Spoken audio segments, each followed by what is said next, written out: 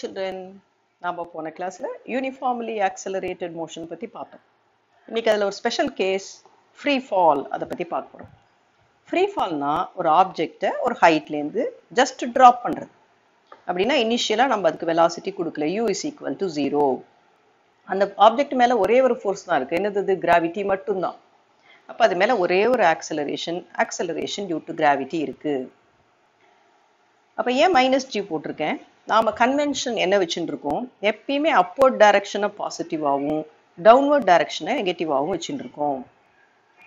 அப்ப இப்ப கிராவிட்டி எப்பயுமே டவுன்வர்ட்ல இருக்கிறதுனால நம்ம அதுக்கு நெகட்டிவ் கொடுத்துருக்கோம். ஒரு ஆப்ஜெக்டை மேல் பக்கமா தூக்கி போடுறோம்னா அதோட வெலாசிட்டி, அதோட டிஸ்பிளேஸ்மெண்ட் பாசிட்டிவா இருக்கலாம், பட் அதோட g இஸ் நெகட்டிவ். ஒரு ஆப்ஜெக்ட் மேலேருந்து கீழே வருதுன்னா அந்த கேஸ்ல வெலாசிட்டி, டிஸ்பிளேஸ்மெண்ட், ஆக்சலரேஷன் எல்லாமே negative. So downward direction is always negative, upward is always positive. இப்ப பார்க்கலாம் இதுக்கு நம்ம என்ன ஈக்குவேஷன்ஸ் யூஸ் பண்ண போறோம். நம்ம regular uniformly accelerated motion equation தான், பட் அதுல u வர்ற இடத்துல 0 போட போறோம், a வர்ற இடத்துல -g போட போறோம். அப்ப இந்த ஈக்குவேஷன்லாம் எப்படி மாறுறது பார்க்கலாம். First equation becomes v is equal to -gt, s is equal to -half gt squared, v squared is equal to -2gs. என்ன பண்ணிருக்கோம், u இடத்துல 0, a இடத்துல -g போட்டிருக்கோம். இப்ப நம்ம பார்த்தோம்னா v க்கும் t க்கும் ரிலேஷன் பார்த்தோம்னா அது லீனியர்னா t பவர் 1ல இருக்கு, y is equal to mx ஃபார்ம்ல இருக்கு. ஆனா -g தான் ஸ்லோப்பா இருக்கிறதுனால இதுக்கு நம்ம கிராஃப் வரைஞ்சா v க்கும் t க்கும் ஒரு straight line graph with a negative slope கிடைச்சிருக்கு. அதே s க்கும் t க்கும் ரிலேஷன் பார்த்தோம்னா t ஸ்கொயர்டுக்கு s ப்ரொபோர்ஷனலா இருக்கு. அப்படின்னா குவாட்ரடிக் ஈக்குவேஷன். அப்படின்னா s க்கும் t க்கும் கிராஃப் வரைஞ்சா we get a part of a parabola. a க்கும் t க்கும் கிராஃப் வரைஞ்சா this is uniformly accelerated. அப்படின்னா acceleration is a constant. So we are getting a constant line as a graph. So இதை நம்ம மனசுல வச்சுட்டு let's go work out the sums. First sum. An object projected upwards acquires a velocity of 19.6 meter per second when it reaches half of the maximum height. The maximum height reached is dash. This is question. So question நம்ம புரிஞ்சிக்க try பண்ணலாம். ஒரு object பூமியில இருந்து தூக்கி போடுறோம். Let's say we throw it with a velocity ஓன்னு ஒரு பாயிண்ட்ல இருந்து u ஸ்பீட்ல போடுறோம். அது மேல போறது, போக போக அதோட ஸ்பீட் குறைஞ்சிட்டே போகும். Top most point hன்ற height reach பண்ணிடுச்சுன்னா அந்த இடத்துல அதோட வெலாசிட்டி becomes 0. அப்புறம் அது கீழே வர ஆரம்பிக்கும். டாப் மோஸ்ட் பாயிண்ட் தான் ஏன்னு வச்சுக்கலாம். ஆனா என்ன சொல்லியிருக்காங்க, இதுல பாதி போயிருக்கும் போது h/2 டிஸ்டன்ஸ் போயிருக்கும் போது இந்த ஆப்ஜெக்டோட வெலாசிட்டி என்னவா இருக்கு, இந்த இடத்துல 19.6 மீட்டர் per செகண்டா இருக்கு அப்படின்னு சொல்றாங்க. அப்படின்னா h கண்டுபிடின்னு சொல்றாங்க. நம்ம பார்க்கலாம் என்ன ஈக்குவேஷன் எடுத்துக்கலாம். we can take v squared minus u squared is equal to 2as. இந்த ஈக்குவேஷன் எடுத்துக்கலாம். ஃபர்ஸ்ட் OA ஜர்னிக்கு பார்க்கலாம். ஓலேருந்து ஏக்கு போகும்போது ஓல இருக்கச்சே ஸ்பீடு u, ஏல இருக்கும்போது speed v is equal to 0. அந்த distance traveled is equal to h. இங்க சப்ஸ்டிட்யூட் பண்ணோம்னா we get the first equation. 0 minus u squared is equal to -2gh. Let us take this as equation 1. இதே இந்த journey ஓலேருந்து B point, இந்த centre point பின்னு வச்சுக்கலாம். OB ஜர்னிக்கு எடுத்துட்டோம்னா என்ன வருது, u வந்து அதே u தான் இனிஷியல் வெலாசிட்டி, ஆனா பில இருக்கும்போது ஃபைனல் வெலாசிட்டி 19.6. இந்த டிஸ்டன்ஸ் டிராவல் வரும்போது h/2 போட்டுக்கணும். அப்ப ஈக்குவேஷன் நம்மளுக்கு என்ன கிடைக்கும், 19.6 the whole square minus u square is equal to -2g h/2. இதே ஈக்குவேஷன் 2 வச்சுக்கலாம். இப்போ ஈக்குவேஷன் 1 கொண்டு வந்து ஈக்குவேஷன் 2ல சப்ஸ்டிட்யூட் பண்ணோம்னா 19.6 the whole square அப்படியே எழுதிடலாம்.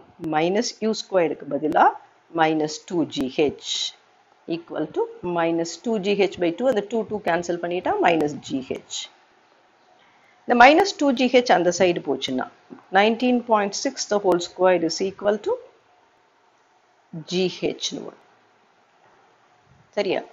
ஸோ அப்போ h வேணும்னா என்ன செய்யணும், h is equal to 19.6 into 19.6 divided by g ஓட வேல்யூ 10 னு வச்சுக்கலாம். இல்லை 9.8 இருந்ததுன்னா நமக்கு நல்லா கேன்சல் ஆகிறதுக்கு வசதியாகும். So you can take it as 9.8 வச்சுட்டா இதால் 2 times கேன்சல் பண்ணலாம். So you have 39.2 meter. This is the maximum height reached. So ஒரே ஒரு ஈக்குவேஷன் தான் எடுத்திருக்கோம். v squared minus u squared equal to 2as. முதல்ல அதை OA ஜேர்னிக்கு அப்ளை பண்ணியிருக்கோம். vனா ஏல இருக்கிற வெலாசிட்டி, ஃபைனல் வெலாசிட்டி. யூனா ஓல இருக்கிற வெலாசிட்டி. எஸ்னா ஓலேருந்து ஏக்கு எவ்வளோ டிஸ்டன்ஸ் ட்ராவல் பண்ணியிருக்கு. ஸோ இதே ஈக்குவேஷனை அடுத்தது ஓபி ஜேர்னிக்கு அப்ளை பண்ணியிருக்கோம். ஓபிக்கு பண்ணால் பி ஃபைனல் பாயிண்ட், பிங்கிறது பியில் இருக்கிற வெலாசிட்டி. அதுக்கப்புறம் சிம்பிள் மேத்தமேட்டிக்ஸ் தான், you can easily work out. Let us go to the next sum. So children, நம்ம free fallல sums போட்டுருந்தோம். Next sum பார்க்கலாம். A body travels half of its total path in the last second of its free fall from rest. The duration of fall is nearly. So இந்த சம்மை நம்ம பிக்டோரியலாக முதல்ல represent பண்ணிக்கலாம். ஒரு object மேலே ஓன்ற பாயிண்ட்லேருந்து ஏன்ற பாயிண்ட்டுக்கு கீழே ஃபால் ஆகுது. டோட்டல் டைம் வந்து அதுக்கு t செகண்ட்ஸ் எடுத்ததுன்னு வச்சுக்கலாம். அது எஸ் டிஸ்டன்ஸ் ட்ராவல் பண்ணிச்சுன்னு வச்சுக்கலாம். இப்போ ரெண்டு பார்ட்டாக பிரிக்க போகிறோம். ஓலேருந்து பி வரைக்கும் ஒரு பார்ட்டு, பிலேருந்து ஏக்கு ஒரு பார்ட்டு. ஏன் அப்படி பண்ணுறோம்? இந்த last 1 second of it's journey it travels half of the பாத்துன்னு கொடுத்துருக்காங்க. ஸோ லாஸ்ட்டு 1 secondல அது s/2 டிஸ்டன்ஸ் ட்ராவல் பண்ணியிருக்குன்னு வச்சுக்கலாம். ஸோ இது 1 second டோட்டலாக t செகண்ட்னா ஓ டு பிக்கு எவ்வளோ ஆயிருக்கும்? t-1 second ஆயிருக்கு. இந்த டிஸ்டன்ஸ் எவ்வளோ? இது ஒரு s/2. ஸோ நாம் எடுத்துக்கலாம் equation of motion s is equal to -12 gt² formula எடுத்துக்கலாம். இதை வந்து OAக்கு அப்ளை பண்ணலாம். OAனா என்ன? distance travelled in t seconds, which is equal to s, which is equal to -12 gt². equation 1 ன்னு வச்சுக்கலாம். ஓலேருந்து பிக்கு எடுத்துக்கலாம். ஓபின்னா என்ன? distance travelled in t-1 second, which is equal to s/2. அதுக்கு என்ன பண்ணோம்? இப்போ -12 g into t இருக்கிற இடத்துல t-1 the whole square போடணும். இது equation 2ன்னு வச்சுக்கலாம்.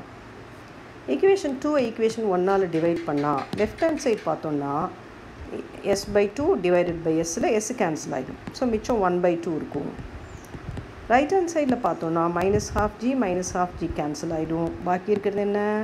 t-1 the whole square by t². So என்ன கிடைக்கும்? நம்ம இப்போ ஸ்கொயர் ரூட் எடுத்தோன்னா 1/√2 இஸ், இதுக்கு மேலே மேத்தமேட்டிக்ஸ் தான், t-1/t. t கண்டுபிடிக்கணும் இதை சிம்பிளிஃபை பண்ணி. So 1/√2 is 1 - 1/t. இந்த -1/t இங்கே கொண்டு வந்துட்டோன்னா 1/t is equal to 1 - 1/√2, which is √2 - 1/√2. அப்போ t வேணும்னா √2 √2 - 1. √2 is 1.414, denominator 0.414. So இதை multiply and divide by 10 பண்ணால் 14.1/4.1, which is approximately 3.4 seconds. So நம்ம ஃபிசிக்ஸ் இதோட முடிஞ்சு போச்சு equation 1 and 2. இதை நம்ம சிம்பிளிஃபை பண்ணுறது அப்புறம் மேத்தமேட்டிக்ஸ் நம்ம எப்படி வேணாலும் பண்ணலாம். எனக்கு இது மெத்தட் தோணுது பண்ணுறது, டிவைட் பண்ணுறது. You can do by any method. Next question. A body dropped from the top of a tower clears 9/25 of the total height in the last second of flight. The height of the tower is. So போன question மாதிரியே தான், D கேட்காம H கேட்குறாங்க.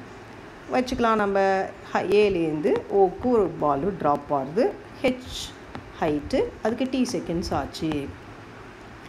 அதே மாதிரி ரெண்டாக பிரிச்சுக்கிறோம். A to be ஒரு part, B to ஓ ஒரு பார்ட்டு. ஏன் அப்படி? லாஸ்ட்டு 1 செகண்டுன்னு சொல்லியிருக்காங்க. அப்போ இந்த போர்ஷன் ஏ டு பி வந்து t-1 செகண்ட்.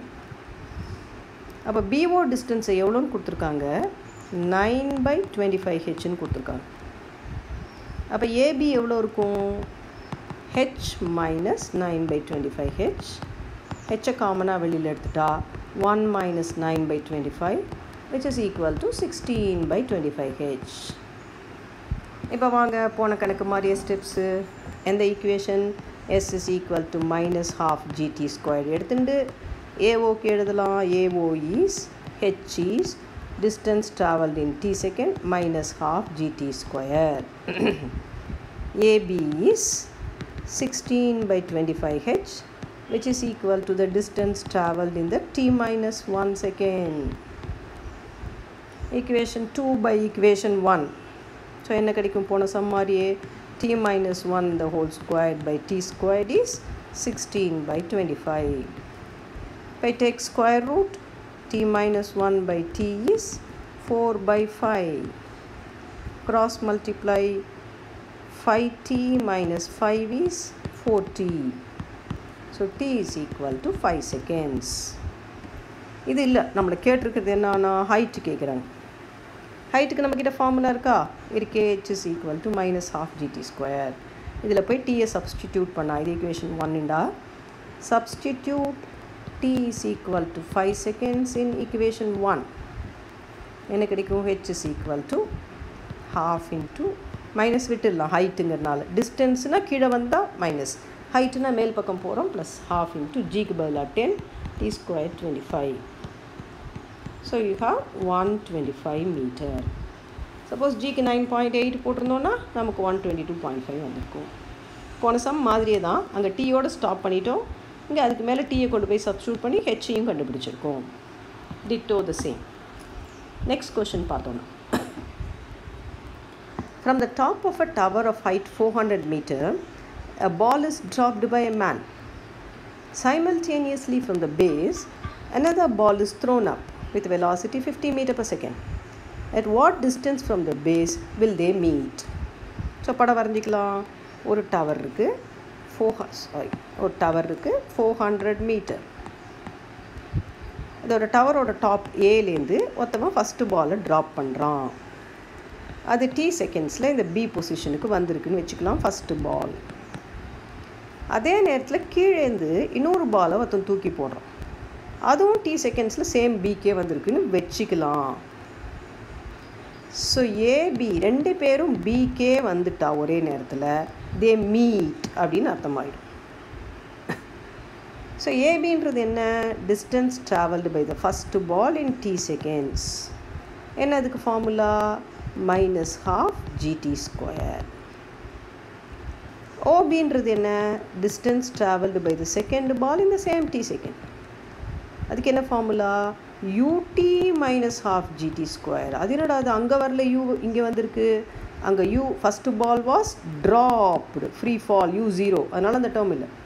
செகண்டு பாலுக்கு வெலாசிட்டி இருக்குது, அதனால் ut டேர்ம் இருக்குது. சரியா? இப்போ பார்க்கலாம், நம்ம டயக்ராமில் பார்த்தோன்னா OB ப்ளஸ் BA ரெண்டையும் ஆட் பண்ணால் 400.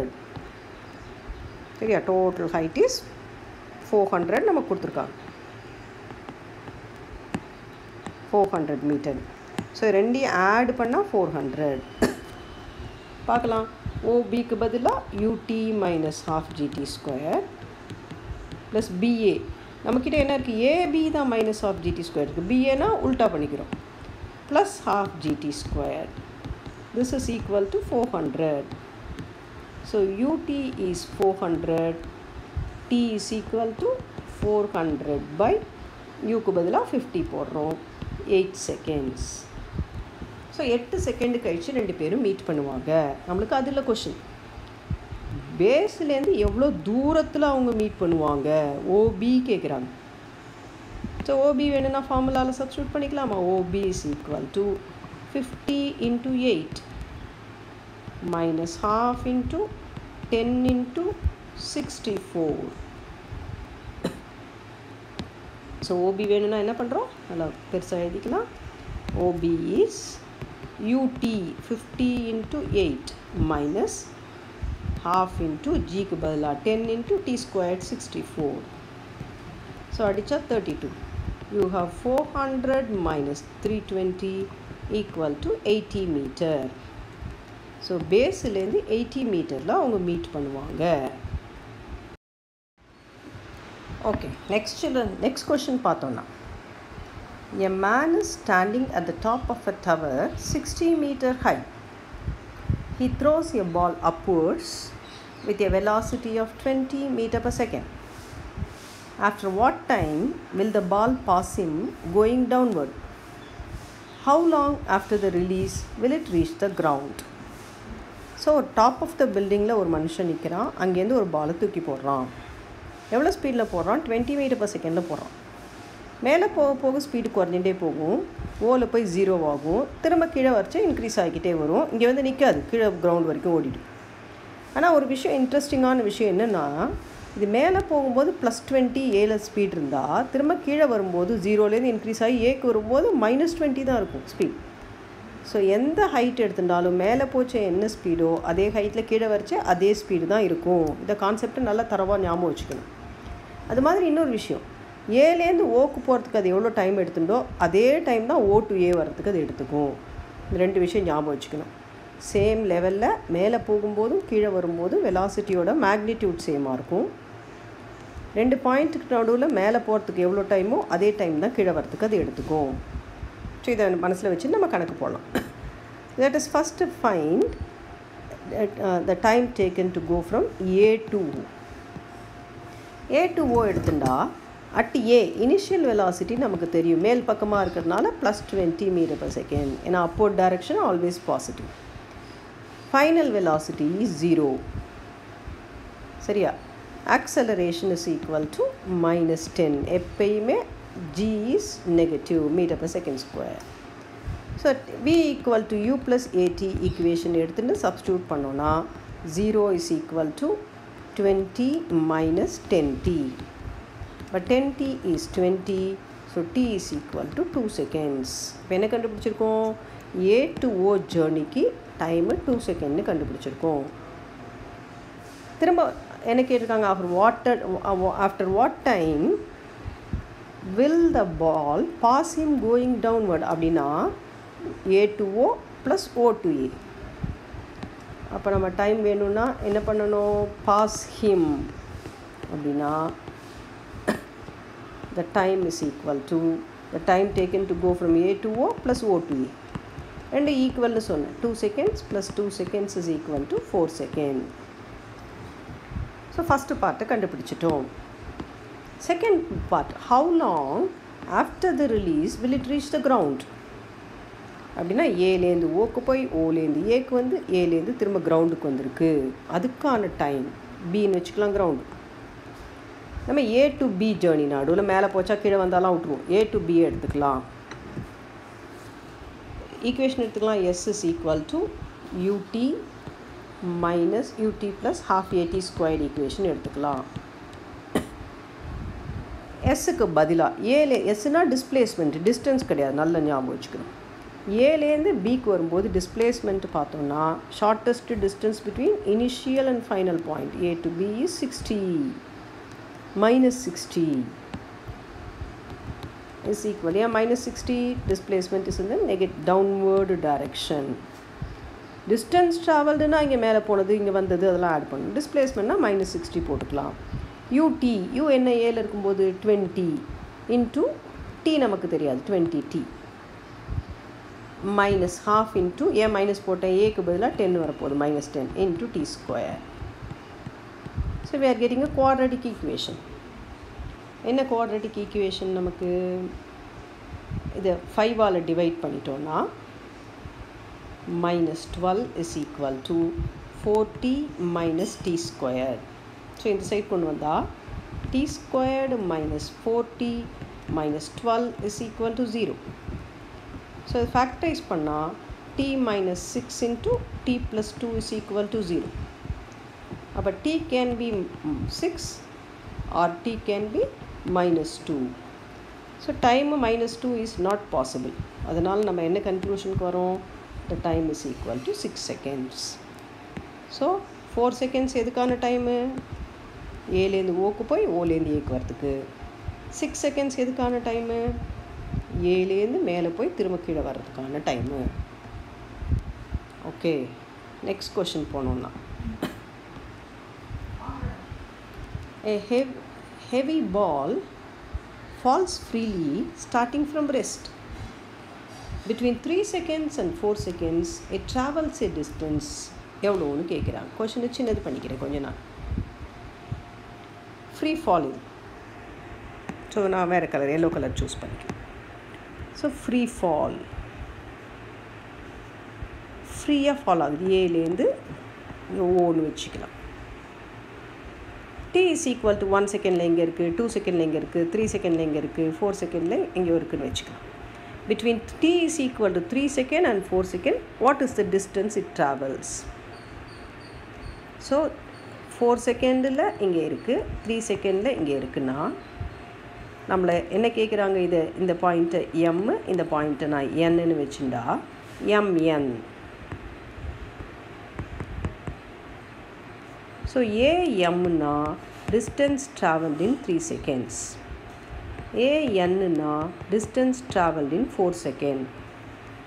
mn-னா s4 minus s3 போட்டுடலாம். Distance travelled in 4 seconds என்ன formula? half into g into 4 squared 16 minus distance travelled in 3 seconds half into g into 9. So என்ன ஃபார்முலா யூஸ் பண்ணியிருக்கோம்? s is equal to half gt square formula. So this is equal to half g எடுத்துட்டா, வெளியில் எடுத்துட்டா 16 minus 9. So ஜிக்கு பதிலாக நான் 9.8 போடலாம், இல்லை 10 போட்டால் 16 minus 9 is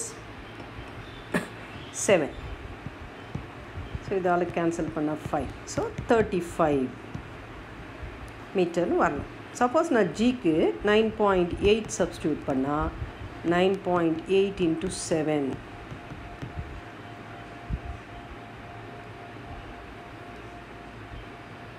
So 9.8 by 2 into 7. Okay. So 4.9 into 7.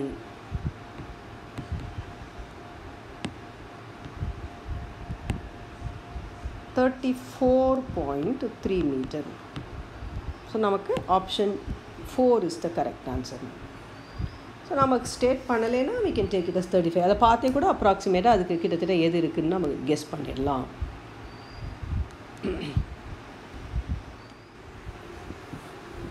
So next question பார்த்தோன்னா, a stone is dropped from the top of a tower. If it travels 34.3 meter in the last second before it reaches the ground, find the height of the tower. So பார்க்கலாம். இந்த சம்மு போடுறதுக்கு question number 15 எங்கள் சைட்டில் இருக்கு இல்லையா, அந்த question. இந்த சம்மு நம்ம போடுறதுக்கு போன சம்மோட ரிசல்ட்டை எடுத்துக்கலாம். போன சம்மில் என்ன சொன்னோம்? லாஸ்ட்டு 3 to 4 செகண்டில் அது 34.3 மீட்டர் போயிருக்குன்னு சொல்கிறோம். இவங்க என்ன சொல்கிறாங்க, லாஸ்ட்டு செகண்டுக்கு முன்னாடி 34.3 மீட்டர் போயிருக்குன்னு சொல்கிறாங்க. இங்கேருந்து ட்ராப் பண்ணுறோம். ஸோ இங்கே ரீச் ஆகிருக்கு. கடைசி செகண்டில் அது 34.3 மீட்டர்ஸ் போயிருக்குன்னு சொல்கிறாங்க. போன சம்மில் கண்டுபிடிச்சோம், மேலேருந்து ட்ராப் பண்ணால் அது இங்கே இருக்கும்போது 3rd செகண்ட் ஆகிக்கணும், இங்கே 4th இருக்கணும். அப்போ தான் அது 34.3 between 3 and 4 செகண்ட்ஸ் அது ட்ராவல் பண்ணுதுன்னு பார்த்தோம். ஸோ அப்படின்னா இந்த 34.3 அப்படிங்கிற க்ளூலேருந்து போன சம்மோட ரிசல்ட்டையும் நம்ம யூஸ் பண்ணிக்கிட்டா நம்ம total journey time from here to hear is 4 செகண்ட்னு தெரியுது. ஸோ அப்போ தெரிஞ்சுட்டு அப்புறம் height of the டவர்னா the distance travelled in 4 seconds.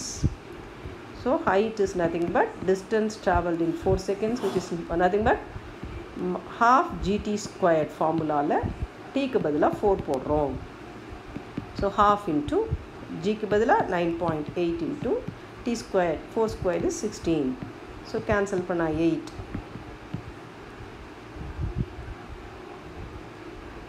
So 78.4 meter. Option C is correct. Next sum போனோம்னா,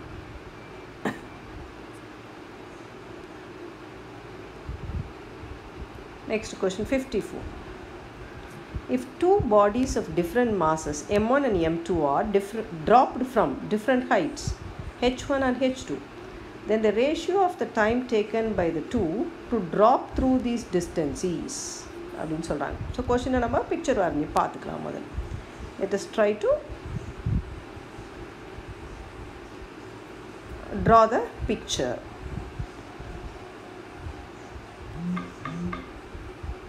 So you have ரெண்டு ஆப்ஜெக்ட் m1 மாஸ் இருக்குது, அது h1 ஹைட்டில் இருக்குது. இன்னொரு m2ன்னு மாஸ் இருக்குது, அது h2ன்ற ஹைட்டில் இருக்குது.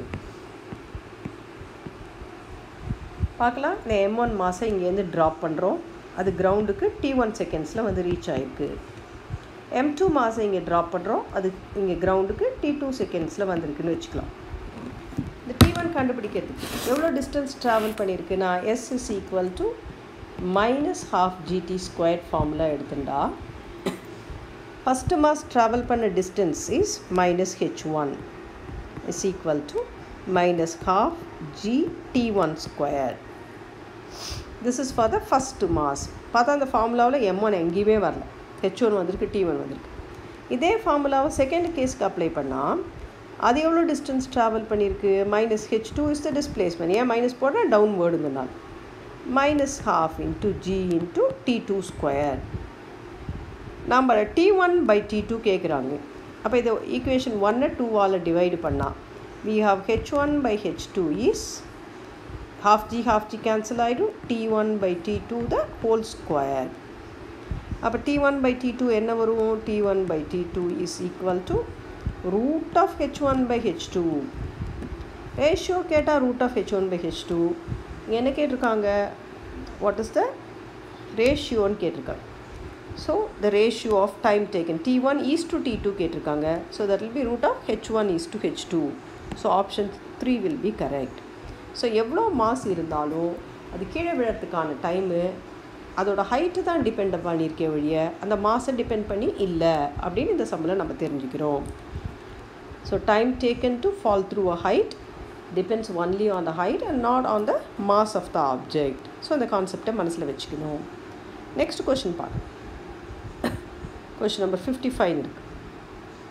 A stone is thrown vertically upward with an initial velocity u from the top of a tower, reaches the ground with a velocity 3u. The height of the tower is. முதல்ல பிக்டோரியலாக represent பண்ணிக்கலாம். ஒரு stone ஒரு building இருக்குது, tower ஒன்று இருக்குது, டவரோட height ஹெச்னு வச்சுக்கலாம். அதுலேருந்து அதை ஒரு ஸ்டோனை தூக்கி போடுறாங்க. என்ன வெலாசிட்டியில் போடுறாங்க, யூன்ற வெலாசிட்டியில் மேலே கொடுக்குறாங்கன்னு வச்சுக்கலாம். அது என்ன ஆகும், மேலே போக போக ஸ்பீடு குறைஞ்சிட்டே போகும், 0 ஆகும், திரும்ப டவுன்வர்டில் இன்க்ரீஸ் ஆகி கீழே வந்து டச் பண்ணும். கிரவுண்டை வந்து ஹிட் பண்ணும்போது அதோட வெலாசிட்டி 3uவாக இருக்குது. அப்போ அந்த ஹைட் ஆஃப் த டவர் என்ன அப்படின்னு கேட்குறாங்க. ஸோ இந்த டவரோட டாப் மோஸ்ட் பாயிண்ட்டை ஏன்னு வச்சுக்கிறேன், இந்த கிரவுண்டை பின்னு வச்சுக்கிறேன். அது மேலே போயிட்டு கீழே வந்ததெல்லாம் நமக்கு கிடையாது. A to Bயில்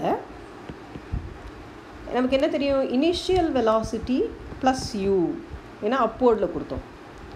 ஃபைனல் வெலாசிட்டி பார்க்கலாம். இது வந்து இனிஷியல் வெலாசிட்டி. ஃபைனல் வெலாசிட்டி என்னவா இருக்குது, டவுன்வர்ட் டைரக்ஷனில் இருக்குது, -3u. சரியா. Displacement from A to B, the displacement is -h. Acceleration is -g.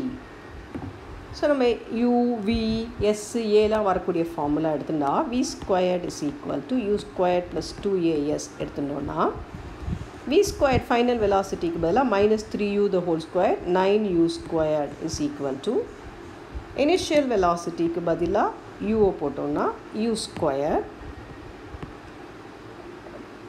-2g இல்லை ப்ளஸ் 2gh வச்சுக்கலாம். ஏன்னா ஏக்கு ஒரு மைனஸ், எஸ்ஸுக்கு ஒரு மைனஸ், ரெண்டு மைனஸ் சேர்ந்து ப்ளஸ் ஆகிடும். அப்போ 2gh is equal to 8u squared. இந்த u ஸ்கொயர்டு இந்த பக்கம் கொண்டு வந்திருக்கோம். நம்மளை என்ன கேட்குறாங்க, ஹைட் ஆஃப் த டவர் கேட்குறாங்க. ஸோ இந்த 2ஆல் இதை கேன்சல் பண்ணால் 4 times h is equal to 4u squared by g. 4u squared by g. So the option is, the second option is correct. So next question போனோம்னா,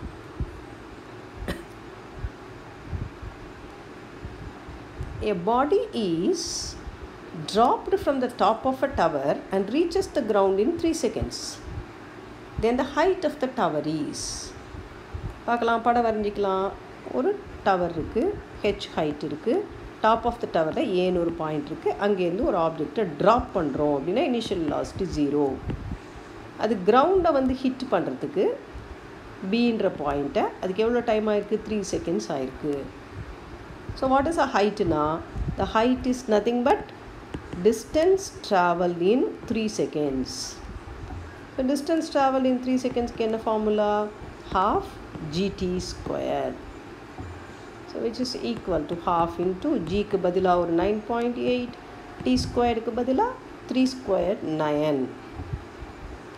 So நாம் suppose இந்த இதை வந்து g 10 ன்னு வச்சுட்டோம்னா we can have 5 into 9 45 meter. So 9.8 ன்னு வச்சுருந்தா அந்த 45 க்கு கொஞ்சம் கிட்டக்க இருக்கணும். இங்கே பார்த்தா 44.1 இருக்குது, கரெக்டாக இருக்கலாம். You can see 4.9 into 9.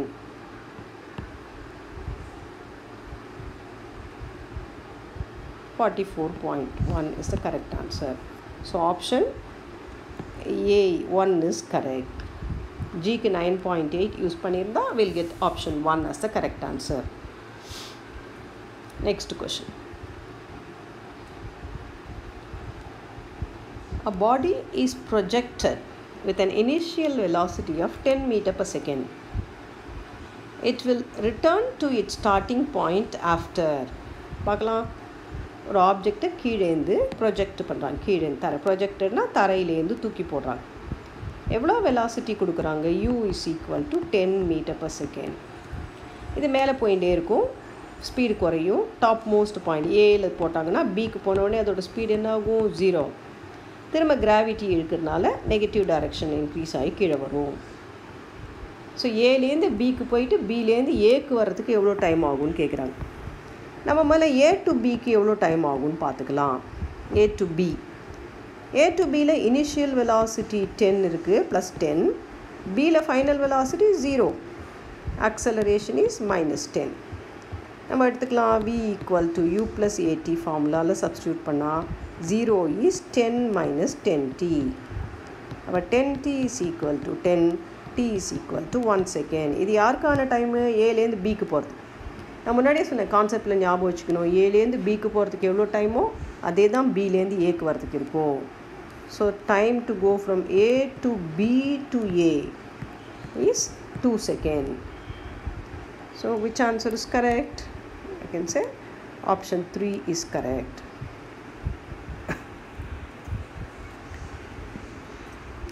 Next question பார்த்தோம். At the maximum height of a body thrown vertically up. தூக்கி மேலே போட்டால் at the maximum height மேலே போக போக ஸ்பீடு குறைஞ்சிக்கிட்டே போய் டாப் மோஸ்ட் பாயிண்டில் வெலாசிட்டி தான் 0 ஆகும். ஆனால் ஆக்சிலரேஷன் டியூ டு கிராவிட்டி அங்கேயே தான் இருக்கும். பார்க்கலாம், velocity is not 0. So first option தப்பு. Acceleration is not 0 but velocity is 0. Correct. Velocity 0, acceleration not 0. மூணாவது ஆப்ஷன் போத் ஆக்சலரேஷன் வெலாசிட்டி 0. தப்பு. ஆக்சலரேஷன் இருக்குது. அப்போ என்ன ஆன்சர் கரெக்டு? ஆப்ஷன் 2 தான். Acceleration is not 0. எல்லா இடத்துலையும் ஆக்சலரேஷன் g தான். அதனால தான் இதுக்கு பேர் யூனிஃபார்மலி ஆக்சலரேட்டட் மோஷன். வெலாசிட்டி தான் 0 ஆச்சு.